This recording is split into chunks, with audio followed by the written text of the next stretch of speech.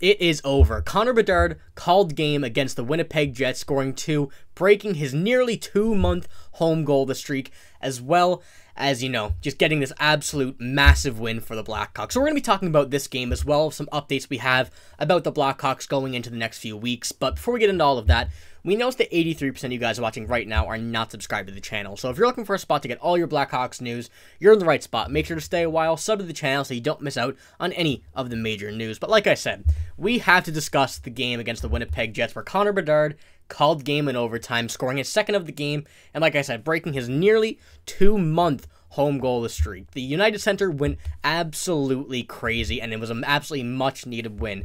You can see Connor Bedard with the Vince Carter "It's Over" celebration after his first career NHL overtime winner. So, Nick, how important do you think this is for Bedard to obviously get the monkey off his back here and start scoring at home again? We've seen his production be absolutely incredible on the road, and it's crucial to have this back at home. So, what do you think about the game as well as Connor Bedard getting the monkey off his back here?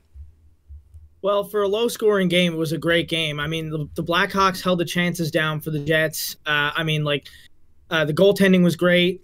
And this is a great team in Winnipeg, too. The Winnipeg Jets are 7th overall in the NHL, and obviously we know the Blackhawks are 31st in the NHL right now. So obviously, it was a little bit of a mismatch there. They were probably 32nd going into last night, actually, because I think they're only 2 points ahead of San Jose now. But still, that being said, that's an impressive win for this Blackhawks team, and to see Connor Bedard scoring the 2 goals in the game for the Blackhawks, the only 2 goals they had, what more can be said? It's all you can expect at this point, but he had a great game. No, you're absolutely right. I'm going to pull on this a bit more, Going into Wednesday, Connor Bedard hadn't scored at home since November 4th, nearly 2 months, which is a span of 13 games. He finally got the monkey off his back in the first period by following up his own shot twice, one being between the legs and then scoring on the second chance off his own rebound once again, then potting his first career overtime winner in the NHL. Just an epic game overall. That's from Charlie Meliodas on his 10 observations after every game. I do recommend checking that out if you haven't already, but there's more to this game than just Connor Bedard. Obviously, Connor Bedard was the highlight and the face of this game, getting the 2 goals, including the overtime winner.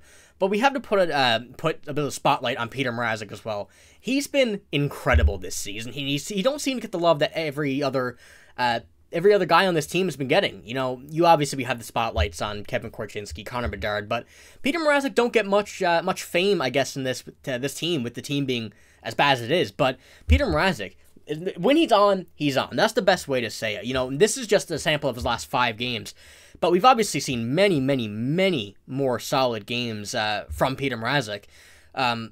This just not even on this list. So I think we have to put a bit of spotlight on him. A potential trade candidate we've seen. However, we've seen from Kyle Davidson, we don't know about the trade situation going at the deadline, and don't know about Petr Mrazek, because obviously he's keeping this team together. He's getting this team the wins because Arvid Soderblom has been in a bit of a tough spot lately, and that'll smooth itself out at some point. But Nick, I want to ask you again, what do you think the importance of having a good goalie on a team like this is? Because obviously the Blackhawks are not very good, but having a good goalie to keep you into games definitely keeps the morale high. So what do you think about having a guy like Petr Mrazek on this team right now?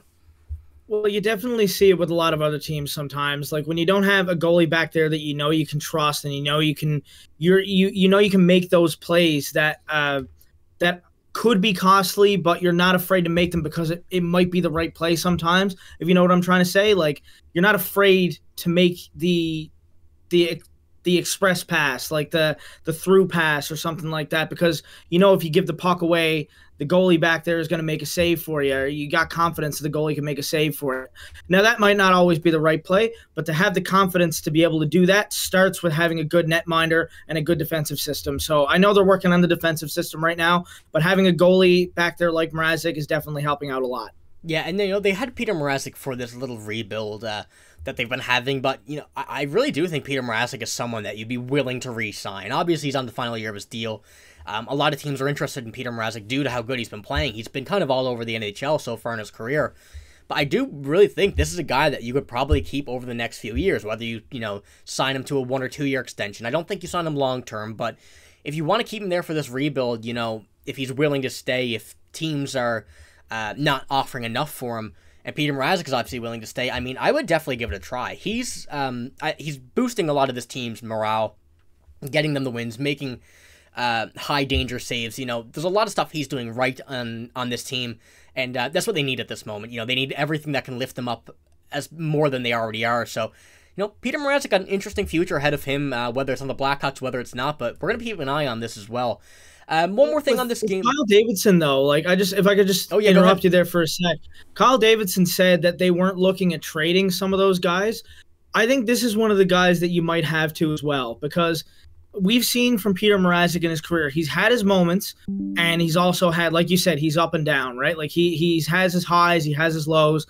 I don't know if with these numbers that he has right now, especially on a team like this, that's very impressive, that his value is going to get higher than it is right now or before the trade deadline. So just my point being, like, I think that he has to trade Petr Mrazek, but at the same time, it's important to build kind of a winning culture while in the rebuild.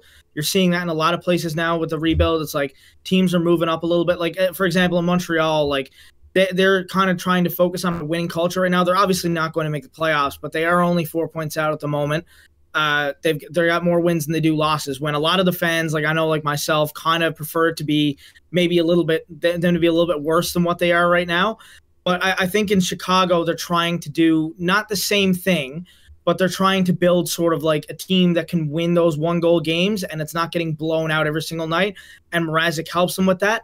So as I think they should trade him, I think that's also important. So it's kind of 50-50 for me at this point. Yeah, no, it's going to be something to think about. He's been very good. I'm sure a lot of teams are going to be interested, but he's also the only goalie on this team that can really scrape a win. So it's going to be a busy few months for Kyle Davidson to think about this, especially on the Petr Mrazek case. But like you said, Nick, the 1-goal game wins are some important things, and that happens a lot against good teams, which is weird for the Blackhawks. They don't play well against bad teams, but they play very good against good teams, and this is another example against the Winnipeg Jets. This is another one from Charlie here. It says, the Blackhawks seem to play much better against playoff-type teams versus bottom feeders. My theory is their focus is heightened because they're not if they're not in their A game, it could get ugly. This was an example of the Blackhawks competing hard against a very good team in the Winnipeg Jets. The opponent playing down to the Blackhawks probably has something to do with it as well. But this is another, something that you should take in every game, and I'm sure they do. I'm sure this is the mindset going into every game, that every NHL team is good and every NHL team can embarrass you. So taking this mindset in every game is a huge piece of this. This future, especially like you said, Nick, with the how young the Blackhawks are, trying to establish a winning culture. It's important to know that you can get embarrassed in the NHL, and it is not hard. So you have to, be on your A game at all times.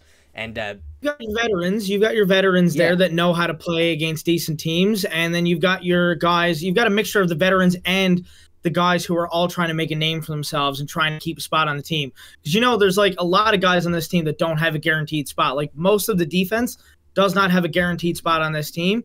Well, like I said, most of the team doesn't, except for like the veterans or whatever. So I think it's a mixture of the veterans and those guys playing well together against the good teams. Because like I said, the veterans know how to play against the good teams, and the guys are giving their all like every single night. Like those players that aren't guaranteed, they're giving their all every single night. So I'd say that's probably something to do with it as well. No, yeah, absolutely right. You gotta learn to win. You gotta learn that it's gonna get ugly at some times, but they're doing the good job against the good teams in the NHL, and it's just now you gotta adjust the mentality going into these bad teams. The NHL's the NHL, so there should be a set mindset. But the Blackhawks are, they're doing better at it. It's obviously not a great team, but you can't really complain when they win against a good one. But one more thing here before we end this video off is just a little injury update from what we have. This is another screenshot from the 10 observations from Charlie Romeliotis.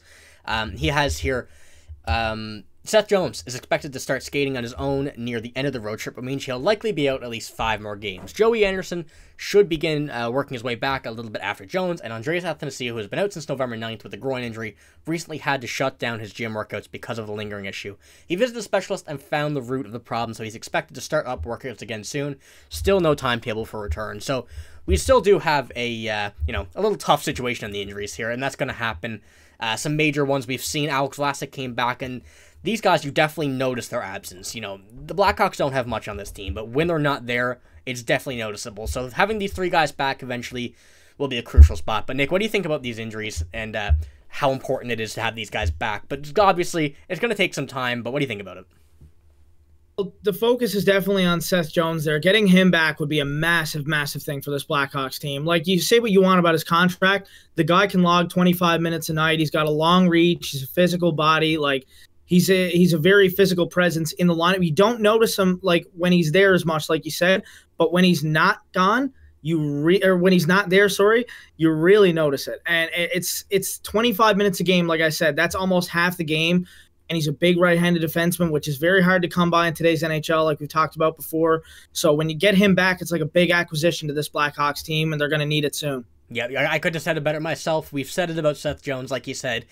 You don't see him that often when he's there, but when he's not there, it's a huge hole to fill. And that's the whole difference with such an experienced NHL defenseman like Seth Jones, and then going to a lot of the AHL guys that the Chicago Blackhawks have in the NHL right now. So it will be nice to get all of these guys back when the time comes. Obviously, there's no reason to rush them back. They're not in a playoff place. They're not going for wins. So let them heal up completely, and that's the mindset you got to be in with this Blackhawks team. You got to give them time. We've said it a lot, but the injuries, you can't rush them. It's the simplest thing to say, but it will be massive when they come back to the Blackhawks main roster. So we'll be keeping an eye on all of this, the injury updates, the games that are forthcoming. But that's all we got for this video. If you did enjoy, make sure to give the video a like. Make sure to subscribe to the channel as well if you haven't already. But yeah, that's all we got. Thank you for watching. Hope you have a great day. See you later.